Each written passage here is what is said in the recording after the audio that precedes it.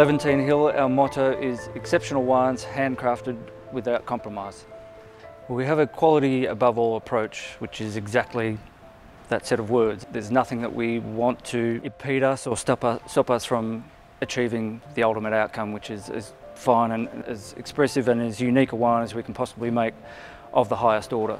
We harvest only a small amount of the vineyard at a time because you can get quite a bit of variation across some blocks depending on landform or aspect or height, elevation up a slope, and we do have some of the steepest slopes in the Yarra Valley, and so the variation from the top of a road to the bottom can be quite a bit. The quality is, I think, amplified by doing things in small batches.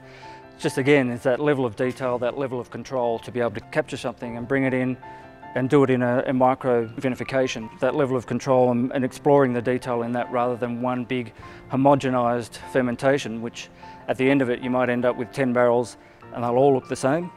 Whereas if you have 5 different ferments that could fill those 10 barrels, the ability for you to play, to experiment, to learn, to challenge, empowers you to reach further and to push the boundaries, I think, of your vineyard and your winemaking and your wine.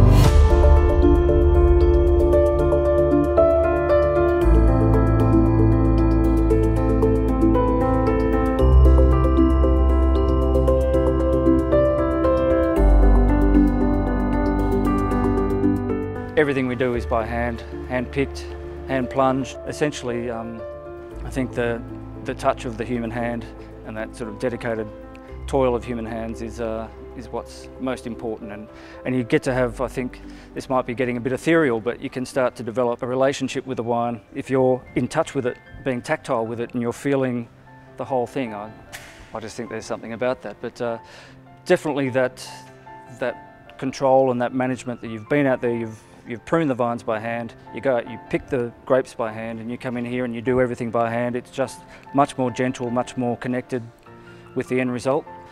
When we're hand plunging the ferments, you can feel the variation in temperature within that tiny little unit, and you can start to mix that around and start to spread the love, so to speak, amongst the whole thing. And I think it just helps you be much more aware of what's going on within your ferment rather than just pressing buttons and letting a machine do the work. Old world ways of winemaking that we utilise to wrestle our wine into the bottle: hand harvesting, bringing it in, having it in front of your eyes as each individual bunch goes past you, and you can make a selection then and there, as well as selection that we have in the vineyard before it even gets dropped into the bucket.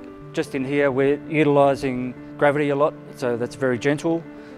All the fruit is not getting pumped, so it's not getting sort of in a washing machine, getting all sheared and a lot of kind of stress forces applied to it.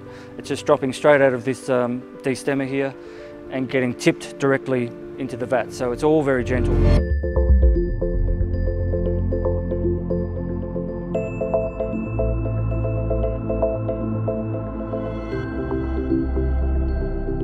We want to be leading the pack, and to do that you've got to accept challenges, and you can't just do what is the norm.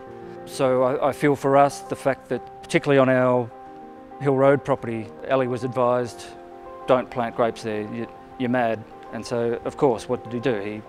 He went about it, and it was extraordinarily difficult to establish a vineyard there, but he's done it, and it's making fantastic wine. As long as you're always being challenged, and again, you're always sort of testing yourself and testing the vineyard, you learn what the vineyard's capable of in good year, bad year, hot year, dry year, cold year, wet year, whatever.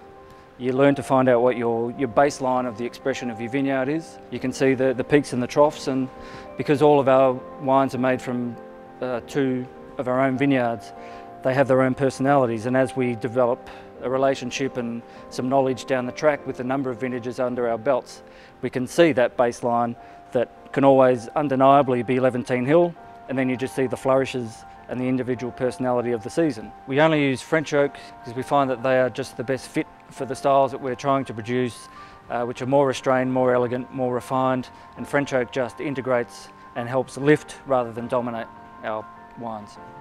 The inspiration comes from Burgundy.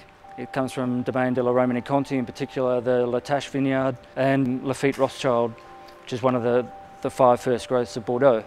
So we're not trying to keep our sights low, we're aiming for the sky, Given our benchmarks for what we set as being the greatest wines in the world, we want to be one day spoken in the same breath as those. It's whatever it takes without regard to cost, time, labour, love, any of that. It's all in there.